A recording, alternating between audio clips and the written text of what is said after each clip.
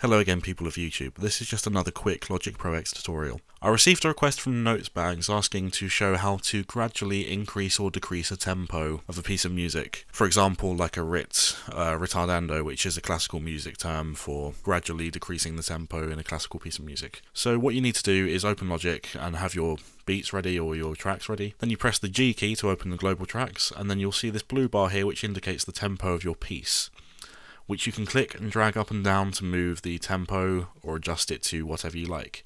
But let's say, for example, that you want the last two bars to be in a different tempo. So what you'll need to do is click onto the blue bar, which will break the consistency, and then you can move it up or down to wherever you like. Once you've done that, you can click on this dot here to manipulate the curve automation point of the tempo change, so making it more gradual or more of a sharp change. And then if you go down again like this, you can change it again like so. So hopefully that's answered your question, Notebags. If any of you have any more questions for Logic, please feel free to leave them in the comments below, and I'll make some videos explaining how to do what you want me to show you to do. Thank you for watching. Please leave a thumbs up if this helped you out, and feel free to leave any more questions in the comments below. But for now, I'll see you in my next video. Thank you.